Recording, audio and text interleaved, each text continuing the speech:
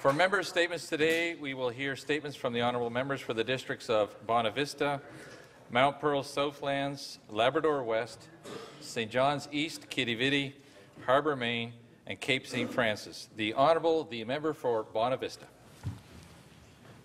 Thank you, Mr. Speaker. It's an honour to be able to speak in the House today.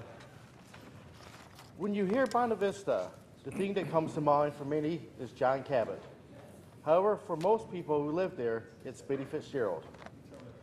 Biddy has been a pillar of the community for countless years, serving on council for 28 years, with 20 of those as mayor. A trailblazer, Biddy was the first female elected to the Bonavista Town Council. During these years, she's seen the good and the bad, taking it all in stride and working hard for the betterment of the town she loves. However, after 28 years, Biddy decided to retire from public life. Even though Biddy is leaving public life, that doesn't mean she's going to be any less active. Before and during her time as mayor, Biddy was an avid volunteer. It wasn't uncommon to see her lead the charge in organizing a parade, a luncheon for seniors, promoting or sitting on several committees, or anything else that was community-oriented. Biddy is passionate about the Matthew and T.K. Kellaway Seniors Club, and I'm assured that she will continue to work with these organizations. Please join me in congratulating Biddy on her many years of service to the town of Bonavista. The Honourable, the member for Mount Pearl-Southlands. Mr. Speaker, it's my privilege to stand in this honourable House to recognise the tremendous success of a very community-minded sports organisation within the city of Mount Pearl. The Mount Pearl Men's Slow-Pitch Softball League began in 1978 when a group of guys came together, formed 6 teams, and began playing ball at St. David's Field. This proved to generate great interest within the community and has continued to thrive and grow ever since. Currently, the league is comprised of 16 teams and over 200 players who play out of the new Richard Lavanier softball complex, named after a tremendous community volunteer and past president of the league. Much of the success of this league can be attributed to all the players, past and present, who understood and accepted the spirit of the league, which was to play ball, have fun, and meet new friends. Besides playing ball, the league is very active in the community in making numerous charitable donations and participating in various community events in Mount Pearl. There's so much more to this league than softball. It's about friendship, it's about family, it's about community. I ask all members of this honourable House to join me in congratulating the Mount Pearl Men's Slow-Pitch Softball League on 40 great years of sport, camaraderie, and of commitment to their community of Mount Pearl. Thank you, Mr. Speaker. The Honourable, the member for Labrador West. Hear, hear. Thank you, Mr. Speaker. I rise in this honourable House today to recognise a very special group of people in Labrador West, the Labrador West Biglanders. In January, Junior Humphreys formed a Special Olympics group who meet every Wednesday for events and activities such as holiday parties and cake decorating.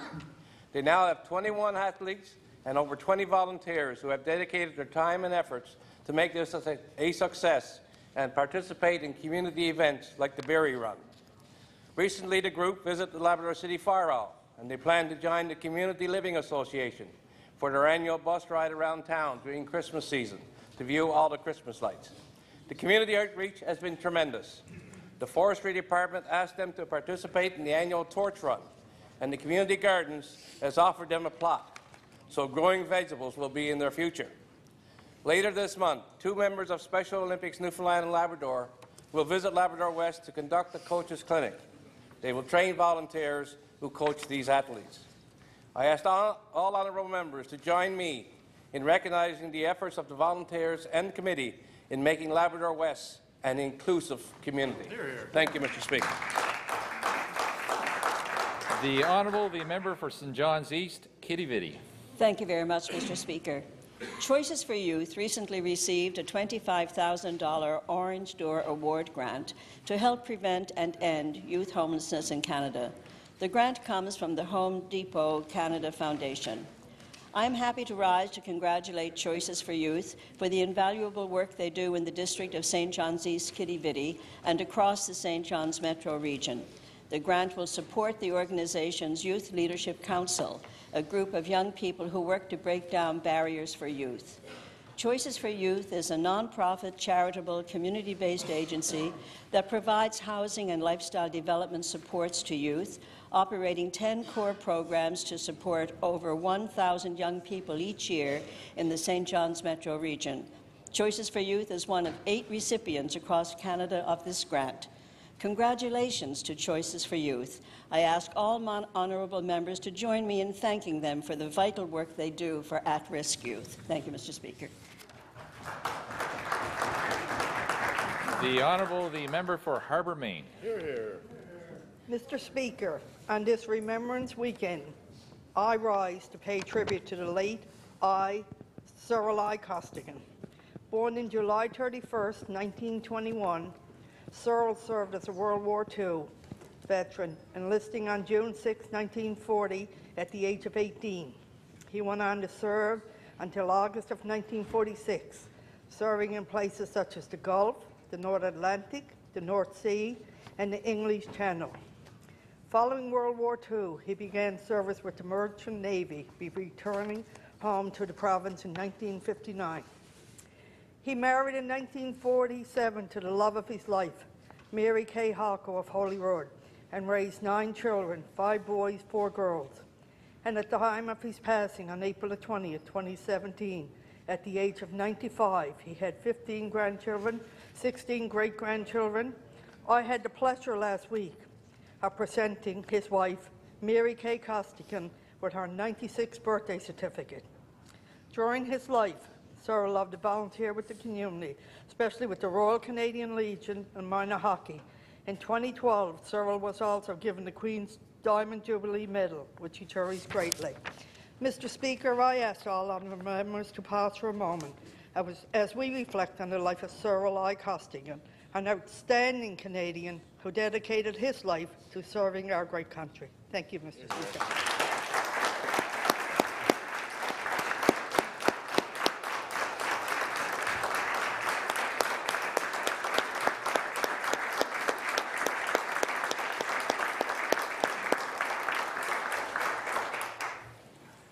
The Honourable, the member for Cape St. Francis. Thank you very much, Mr. Speaker. I rise in this honourable House today to recognise Jamie Wilkinson, who was awarded Music NL's Unsung Hero Award for his tireless work to foster music in our province.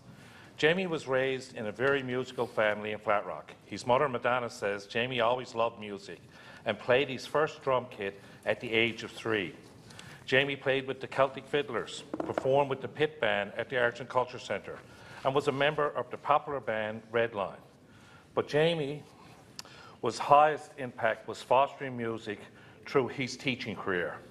He left a profound and lasting mark, and as he found ways to match every student with a perfect song or a piece of music to showcase the best they had to offer. Jamie accomplished all this while living with a serious heart condition. Such was his love of music, by even waiting for a heart transplant in Toronto, Jamie joined 3 orchestras. Jamie passed away in May at the age of 39, but his musical legacy lives on in many students he taught and inspired. He was so deserving of the Unsung Hero Award. I ask all honourable members to join with me in remembering Jamie Wilkinson today. Rest in peace, my friend.